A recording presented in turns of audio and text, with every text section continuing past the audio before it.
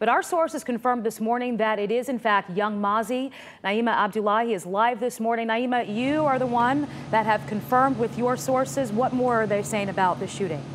Sheba, that close friend tells me on camera that the young rapper was shot and killed outside of this pizza place, walking into his car. Now, that friend says today is a sad day for the Atlanta hip-hop community. Another Atlanta rapper gunned down. Now, here's what we have been able to confirm with police, although they have not identified Yung Mazi. From what we know, the shooting happened at this pizza restaurant located at the intersection of Oakview Road and Hosea Williams Drive a little before 9 p.m. The victim was found with multiple gunshot wounds, and police believe he was targeted. The close friend, B.W.A. Kane, is now on his way back to Atlanta to pay his respects to Mazi's close circle. He says it's sad to see his friend not reach his potential as an up-and-coming artist in Atlanta.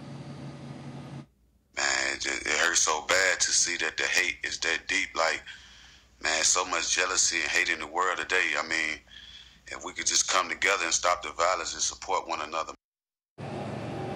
And all morning long, I've been talking to people in the Atlanta hip-hop community, event promoters, different managers, different close friends of Yung Mazi, and they all say today is a tragic day for the hip-hop community. We also talked to a family member of the young rapper who says he's not ready to go on camera, but he says that the family is going to have a hard time dealing with this situation because the rapper has children, and the rapper is fully invested in the community here, which shows in the condolences we've seen on social media from big-name artists as well. And social media has really taken off with this. So hopefully we'll find out more information from APD about the investigation and wait for a full confirmation from them, Sheba.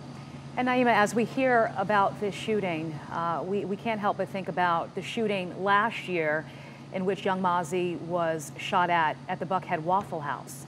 Right, and I was covering that story back in December when the shooting happened at the Waffle House in Buckhead, where the rapper was shot 3 times and was taken to the hospital in critical condition. The rapper told police prior to that he had been shot 10 times, eventually leading to one controversial tweet where he said he was bulletproof. Mazi also posted a video on his social media accounts addressing all the different shootings that have happened to him, and his family, his close friends, everyone online is saying, you know, it's sad that this has happened to him, and we're still waiting to get confirmation from APD, so we'll see how everything ties together as they continue to investigate. Naima Abdullahi, thank you. She is our music source here at 11 Alive. Appreciate you bringing us up to date on this and calling all your sources. The news of Yung Mazi's death comes as people are still remembering another rapper's death. Just last week, hashtag Long Live Bankroll had been trending on Twitter. Atlanta rapper Bankroll Fresh was shot and killed outside a local recording studio last year. He would have been 30 this month. The person responsible for killing Bankroll is still out there today.